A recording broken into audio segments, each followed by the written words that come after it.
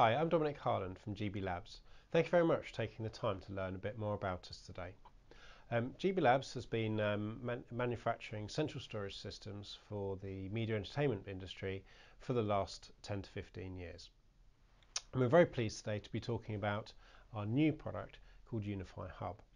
And to put that into perspective, the last 10 years or so we've been perfecting central storage for on-prem, and up until I guess the start of this year everyone's been working very efficiently in an office environment, and that's been fabulous collaboration so that you can all work together at supreme speed, and that has really been the whole industry's focus. Obviously with 2020 coming around, there's been a few issues with that. The data in your office is effectively now a prison, which is more difficult to attend and get to your assets. And really what Unify does is it allows you to smash down those walls and from wherever you are access, just like you did in 2019, your data, and gives you the workflow and the availability of your assets in a way that you're used to doing. So we're not asking you to change the way you're working. You're not having to buy a whole load of extra equipment for this. This leverages your existing infrastructure. It allows you to use standard laptops. It allows you to use your existing VPN, and it doesn't tax your internet connections excessively. It has a very smart way of making sure that your remote users have the essential footage that they're working on at any given time, and given a reasonable drive locally, that provides them with an on-prem performance. That all sounds great, but the real key to it is that it really keeps the synchronization of all of your data automatically.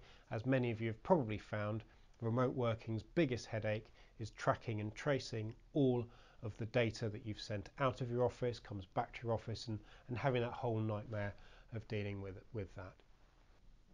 So without further ado, we're just going to show you a quick video to give you a taster of what we're going to be covering in the presentation. Remote working is now the key to productivity, and the need to keep your post-production team serviced with assets has created some difficult methods of media distribution, sacrificing efficiency of time,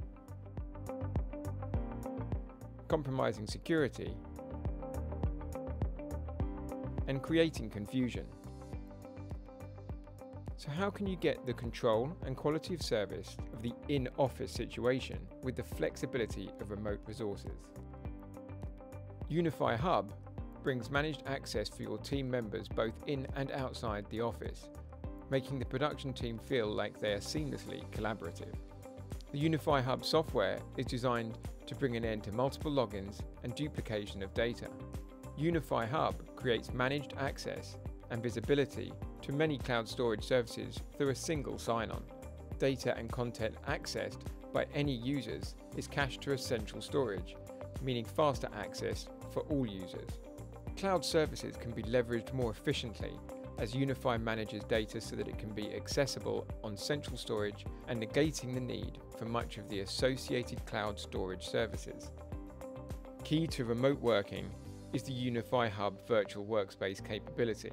Sharing large amounts of unmanaged content remotely consumes unnecessary home and office bandwidth. Unify Hub allows relevant content to be assigned to remote users quickly and easily. Users save time not searching through complex file structures and can access content more efficiently. Unify Hub is available as a turnkey appliance that's going to simplify, revolutionize, and ultimately unify all aspects of media. In order to just tell you a bit more about it, I'm just going to sort of set the scene of where we've come from this. So in the beginning, if we rewind the clock sort of 15, 20 years or so ago, and we have a look at how we worked in those times. So we would typically have a central video production workstation, and that was the hub, if you like, of where everything happened. Around that you'd probably have a graphics workstation, maybe an audio system, and all of those would operate with data that would be copied from or to that main unit. And the problems really with this is obviously it's quite slow. You've got to wait for data to copy. you'd have to you'd obviously have duplication, so the data would be resident on the main system, be resident on whatever drive, like a SCSI drive that you're transporting the data around on, and it would be resident on your graphics or your audio suites as well. And actually, ironically, that would create a higher risk of data loss. And the reasons for that is that everyone assumes that everybody else has all of that data. So when you need to clear off some of your data or your system's getting full, the first thing we all do, search for the biggest files. Yeah, I don't need this one, don't need this one, don't need this one. And actually, by doing that, we are all by default choosing the same files that we're now deleting, and data loss invariably happens. Plus, if you don't know where your data is or how many copies of it, how can you be certain where it is? And that will invariably lose to a loss of it. And because you don't know where it is, that also leads to poor security. A very hot topic up until the start of 2020 was security. Everybody needs to know where their footage is. Obviously, footage can be stolen on USB devices, and people want to know where that is. And if you don't know where it is, then you can't be secure with that. And the big problem with this, as you can see from the picture here, is that if we changed from 1 to 2 or to 10 video production suites, this exponentially becomes a bigger and bigger problem, so not scalable at all. So moving on to where we are today. Okay, so up until fairly recently, we had it pretty nailed. We had central storage, be it a NAS or a SAN variety, where we could all work from. And the important things with that is that really it gives everybody instant access to their files. And more importantly, that's one set of data. So if I were to be using a file and make changes to that file, everybody else sees those changes straight away. And that's really important, not to get things out of sync, because if I was to change something and somebody else wasn't to see that change, was unaware of it, then they might also change the same thing, whether that's a file name or a directory name, and that can create many problems with knock-on effects. It's very efficient having central storage. We only need one copy of our data, and it's also very secure. We can only access it with usernames and passwords. Therefore, we know where our data is, and we need a credentials to get into it. It's also a highly scalable system as well. We can simply add more users, and the only thing that we're arguably bound by is the ultimate performance of the central storage system. Okay, so moving on to the present day, and really I would argue that we've probably gone back to where we were 15, 20 years ago. And what do I mean by that? Well, instead of having one production suite where was your main hub, really what we've got now is our head office is effectively replaced that island of storage, if you like. So all the bits and pieces are in there, and they're functioning how they were in 2019, but right now we've kicked all the staff out and they're all trying to work from home. And the problem with that is that they don't have the internet connections are not fast enough to work with uncompressed 4K, for example, or many video formats for that matter.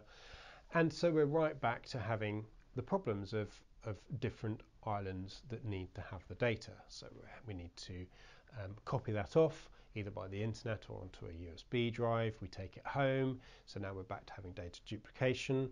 We've got high risk of data loss for the same reasons as before. Our security is appalling, to put it bluntly. It now seems completely acceptable to literally courier an unprotected USB drive around the world, and nobody seems to bat an eyelid right now. And obviously this is particularly non-scalable. So the more home workers we have, the more clouds that we introduce into this, the worse the problem gets. Unify Hub answers these problems in 5 separate areas. We have the Unify Hub cloud mounts. It has an acceleration side to it. It can act as an S3 endpoint. It can give you fantastic remote working, which is really the nuts and bolts of what everybody wants right now, and it enhances that with something which we call virtual workspaces. So let's have a look at those points now. Unify Hub's cloud mounts. This is basically allowing you to take your existing on-prem storage and any of your cloud services or cloud storages that you are currently using, and effectively make them all work together. And what it's doing is it's allowing you to connect to your cloud services or storage, and they are then brought into Unify Hub, and they're represented out as SMB mount points, and that allows them to work seamlessly with all of your on-prem bits and pieces. So whether that's your editing suites, whether it's anybody within your organization that needs to access that data, or indeed whether it's for your existing storage system to be able to see and interact in some way with your cloud solutions as well. And why is this important? Well, by presenting as SMB to your with anybody within your organization, it means that they can use their existing credentials. So their existing usernames and passwords can be replicated within Unify Hub, and they can be used to access these devices as well. And this actually means that, as opposed to cloud being a separate thing, or potentially something that uses a different set of credentials that brings problems with how we should all use that together, it actually brings it all together and unifies it so that we can all play with cloud stuff, on-prem stuff all together. And this is an important thing if you are using cloud, and it also means that the following points become relevant for cloud as well as your on-prem stuff. So the second point that Unify Hub can deliver is acceleration. What do we mean by that? Well, obviously at the moment with internet connections, they're nowhere near the performance that you're used to from your traditional SAN or NAS. In fact, they're probably no more than a tenth the speed and possibly a hundredth of the speed. And that is troublesome, to say the least. What Unify Hub does is it basically uses our acceleration technology, which we pioneered about 5 years ago for our hyperspace product. And what that does is it effectively takes a slow storage medium and it uses fast SSDs to accelerate that in a unique way that's actually very useful for media professionals. And why I say that is that traditional caching or acceleration systems that you find in normal IT very much don't work for media workflows. So it's very important that we took this approach to accelerate anything that's mounted from the cloud into Unify Hub. And this has multiple advantages. Not only does it mean that for regularly used files, the experience of people using these files is just the same as if they're using on-prem storage, but it also means that it actually saves you a lot of bandwidth on your internet because you're not having to re-download those files over and over again as you keep using them. And clearly, if we're not having to re-download the footage over and over again, and it's been served out from Unify Hub's accelerated SSD area, that's also going to save us egress fees as well from whatever the cloud storage or service is that you're using. So to summarize, acceleration not only saves you a huge amount of time, it can save you money as well. Unify Hub's Advantage 3 is what we call S3 endpoint. And this can be a little bit confusing. S3 is Amazon's name of their cloud storage, but it's also the name they give to their protocol. And the protocol S3 is really what all of the cloud services and storages communicate with. It's like a common language for anybody working or any cloud service or storage to communicate with itself. And this is really a separate language that we would normally expect computers to talk on-prem. They would be using something like SMB or maybe a block level if they're using a SAN format. So what this allows you to do is effectively bridge your existing on-prem storage and make that available as an S3 mount point is the easiest way to think about it. And the advantage of this is it allows you to use your existing infrastructure and use that in whole or in part as a point that other cloud bits and pieces can utilize. Now that means it saves you having to buy more cloud storage, but more importantly, it saves you having to duplicate your footage from both on-prem into a cloud storage so that other things can then access it, because that means it's more difficult to trace, and that means you have the same issues with the security and the potential loss of data if you don't know where things are. Remote working. This is probably the most important part today of what Unify Hub will bring to you and the advantages on it. And this has been a real struggle for a lot of companies that I've spoken to. There's really a couple of ways that people are currently solving remote working, and really it is a case of either grab a USB or FireWire drive, whatever you're using these days, and take that data home. And as we covered at the start, that has all the problems of the islands of storage. And the other way, which is I've seen people try and tackle the problem, is to effectively do a remote dial-in of some description into their office so that they can control their workstations in the office. And this can work.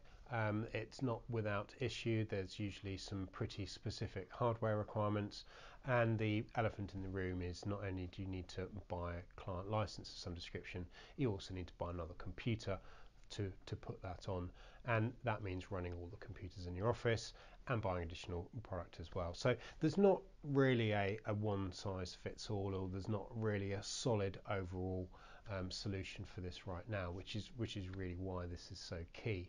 And the Unify Hub's remote working does not aim to necessarily replace these methods. It can work in conjunction and certainly complement them, or you could use it in its entirety to solve the problem as well.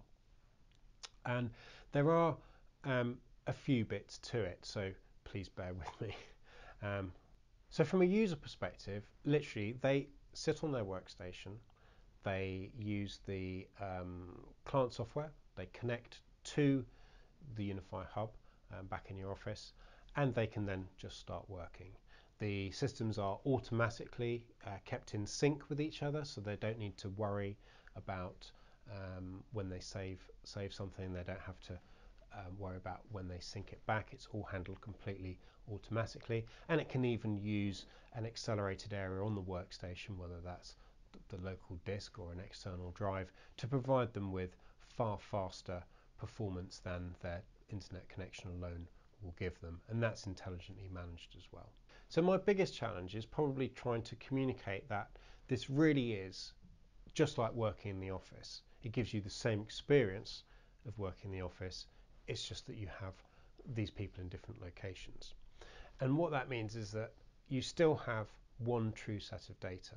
You don't have the duplication, you don't have the security issues, you don't have all of the problems associated typically with remote working. And it's extremely simple to manage. In fact, most of it is self-managing. It's very scalable and extremely flexible. You can set different people up with different sets of data, and they can operate from down the road to the other side of the world. The fifth and final part of Unify Hub is virtual workspaces. And this is a really important part to make the whole system extremely usable. And effectively what it does is that if you think about your on-prem storage today, you may well have large chunks of data. And whilst you've got people in your building, you would perhaps just allow them to see and search through those large chunks of data. Now clearly, if you're a remote worker and you're needing to find something, that is not the ideal scenario. So what virtual workspaces allows you to do is very simply, you can go through as an administrator, you can choose the things that you want to be able to show to your remote workers, and effectively instantly make those available to them. And this saves you having to reorganize your existing infrastructure within your building, and it also means that you don't need to just simply copy extra stuff for what they need to then share that out. Virtual workspaces allow you to choose the essential files that your remote workers need to use today, and that means that you can really cut down the amount of information which they need, which makes it a lot simpler and a lot quicker for them to get working on your projects straight away. In summary, there's really, I guess, two halves to Unify Hub. There's the half that deals with all of the cloud bits and pieces, which some people are using and many people are not using yet, but at least it's there for the future for you. And probably the more pressing, timely part of Unify Hub is for your remote working. Simply allows everybody to work in the way that you were used to working, but from different locations, and gives you all the tools to allow you to work really quickly and really efficiently. Well, thank you very much for taking the time and listening to the presentation. So hopefully you should be a little bit more informed about Unify Hub, and hopefully it makes sense. If you do have any further questions, we're here today with Gary from GDS. His details are below, and please do feel free to reach out to him, and he can make sure that you get the information that you require. And don't forget, the Unify Hub is not only suitable for post-production workflows, it can be used with animation as well as effects type work as well.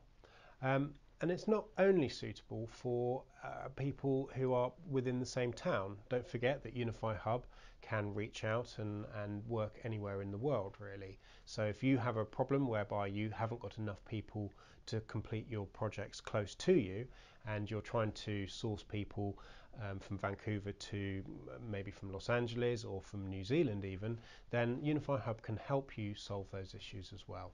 So thank you very much again for taking the time. I'm Dominic Harland and look forward to hearing from you soon. Thank you.